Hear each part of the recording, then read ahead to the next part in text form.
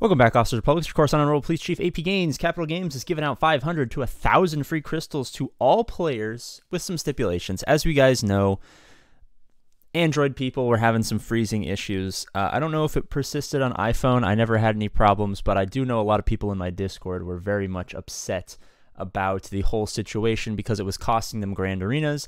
And realistically, if you were affected, it probably cost you, hundreds if not thousands of crystals and GACs, depending on the actual outcome of the battles you crashed in. If you crash in a squad arena battle, probably not the end of the world. You crashed in like the final battle of a GAC, kind of annoying. So this is what we're getting for free. I know we talk shit about, I feel like this is the first time they've actually done what other games do when there's bugs, where they give you here's a make it right kind of situation.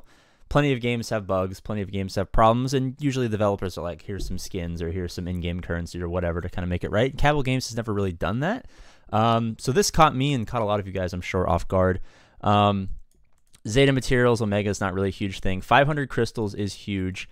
1,000 get 1 and get 2 is going to be really big for a lot of early game players. Now, these first ones are just everyone. Everyone's getting these, right? So, you're getting 1,000 of each get. 1,000 championship, I mean, that's some extra, what do you call it? That's, some extra gear or whatever. Guild currency, sure. Cam, Watt shards, Rolo, not really a huge thing. Same with Fleet, Arena, and the classic Clone Wars Tree shards. And then here's, you're basically getting double of everything else if you actually filled out the survey. And I think you could only fill out the survey if you had a problem. I guess maybe there was some fraudulent survey fill out. So I guess congratulations on getting yourself double of every reward.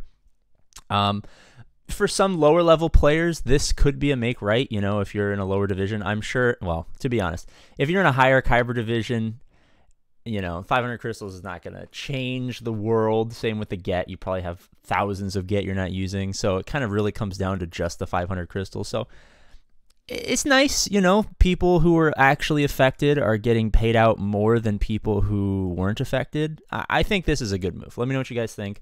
I think this is a solid move. They had a problem.